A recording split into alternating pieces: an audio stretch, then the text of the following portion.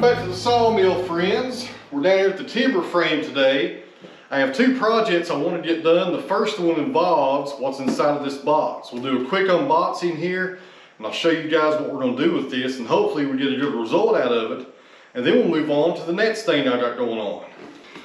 Alright guys, real quick before I take this stuff out, this is not a sponsored video or nothing like that. I bought everything you're going to see today with my own money. So right here we have the first component. This is the gun, the professional foam dispensing gun right there. I think you guys kind of know what's in here based on me showing you that.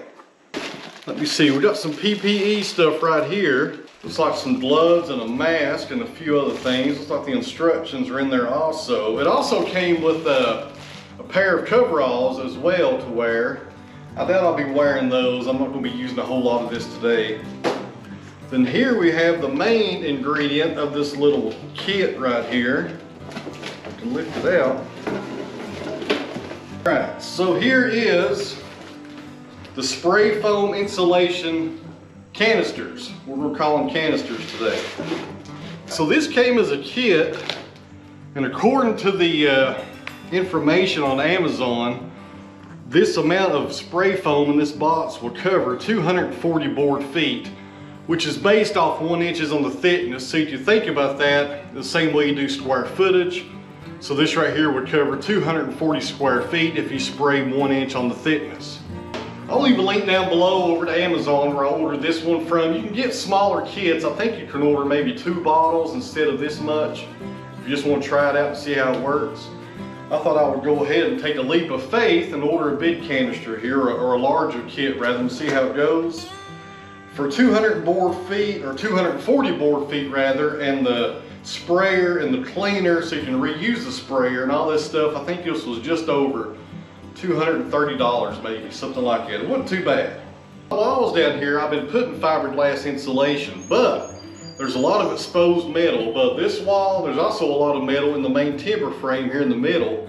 And before I put fiberglass over that metal, I want to cover it up with this right here so the metal doesn't condensate and get the insulation wet. It what's that called? It creates a thermal break. I think that's the correct word right there, a thermal break. That way your warm or your moist air inside your climate control building does not go through your walls and condensates on the metal, which will get the insulation wet and create mold and all kinds of just a mess. It creates all kinds of problems. All right, friends, this is the metal we're going to put it on, and it says on the instructions to moisten the surface before you spray it.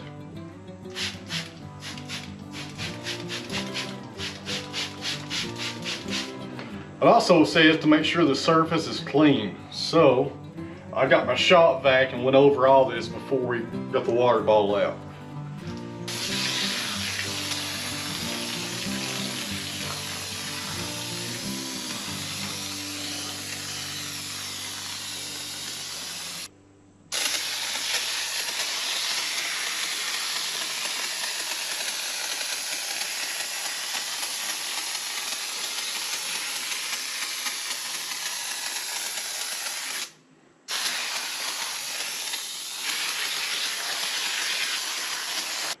It actually works pretty good. It's going on pretty easy actually. Took me about 2 seconds to adjust the flow, and after that I was good to go.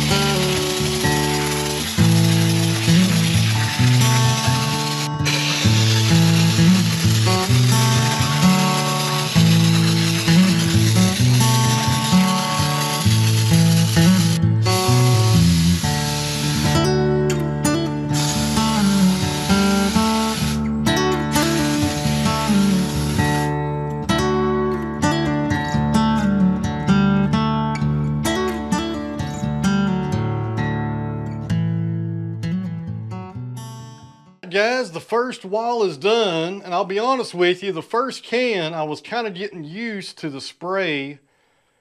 That's why on that panel right there, it's a little bit thicker, not as uniform there on the consistency of it. And once I figured out to unscrew that and give it more air, it really came out a whole lot better.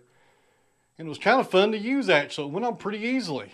These right here look pretty good, I think. I was also able to do that area up there that's not framed in. I'll probably put another layer because right there at the top, I need that to come out and cover up that gap between the metal siding and the rafters. But all in all, friends, I'm impressed. That's not too bad right there. And 1/3 of the price of what I would have paid a contractor come in here and do the same exact thing.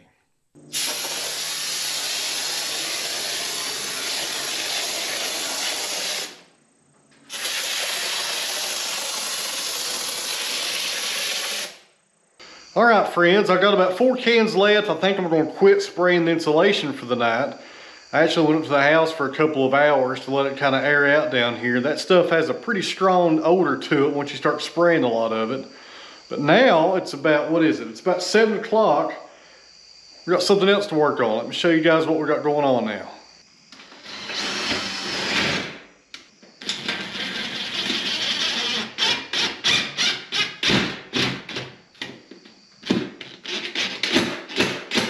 Alright friends, what we're looking at right here is a metal pegboard. In my old shop, this is going back to about 2018 I guess, before we moved over here, I had a large pegboard for a lot of my hand tools, and I really liked that way of storing them on the wall, but it was made of that cardboard material and it was just junk, you know what I'm saying? Those cheaper pegboards that are made out of MDF, I think that's what they're made out of. If you pull too hard or your tool catches on a hanger, it would just strip it right out. You know, you have to be very delicate with those pegboards and removing your tools. Hopefully this one right here will be a whole lot better. So when I started thinking about organizing my tools down here in the shop, I knew I wanted another pegboard, but I thought there might be something better out there. And lo and behold, Amazon had this right here. And this is, once again, let me reiterate, not a sponsored video. I bought this with my own money. It was kind of expensive, I will say that. It was $137, but there's more than one panel. You actually get 3 of these plus all the hangers that go on them. But here's something to think about. I know it's expensive. You know, you can get a 4x8 pegboard at Lowe's for probably 30 bucks.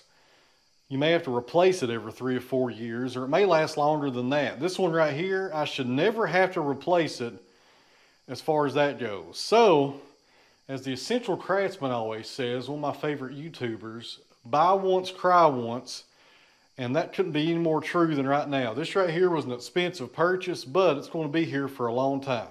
This is my T.H. Weatherby draw knife.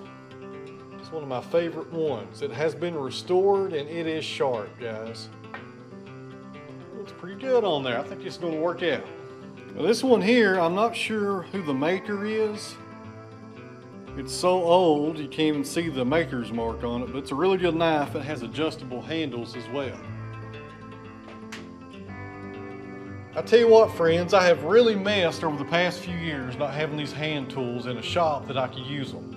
I've had these hand tools, guys, stored away in boxes in my old shop up here at the Sawmill since 2018. Every one of them has been stored up there. I have more hand tools that are actually restored and ready to work than you guys will believe. Over the next few weeks, you're going to be seeing them.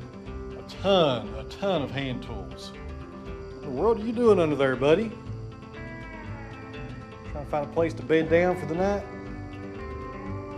All right, just so we're using all the space here, or as most of it as I can, I'll put my spoke shades right there between the draw knives. This is my Lee Nielsen Bog spoke shave. Another tool right there, friends, that will last you a lifetime. Here's a good one. This is made by the Northman. They used to be called John Neiman. And turn around the other way. Really nice draw knife right there. This was designed by Greg Pennington. He's a Windsor chair maker down in Nashville. My friend Curtis Buchanan was one of the people that taught him how to make chairs. A really nice knife right there. Another nice spoke shave right there. That's made by Caleb James down in Carolina. A really nice wooden spoke shave right there. He also makes the irons for these. He makes the complete tool. A really nice tool. This one right here is also made by John Neiman. Probably have to use the larger hooks for it. This is my log peeling draw knife right there. It's got a little bit of a radius right there, as you can see. This thing is really nice at peeling logs. I've used it several times over the years. Good fit. So 2 quick things here, friends, and we'll call this video done. I've got to get up to the house. It's almost 11 o'clock. If you're interested in this pegboard, there's a link down below to my Amazon store. You can go check that out. There's also a link down below to this spray foam insulation. So if you're interested in any of those products, you can go check them out below. I got them on Amazon. So I want to thank everybody for watching tonight. You guys hang in there, and we'll see you back tomorrow in the next video.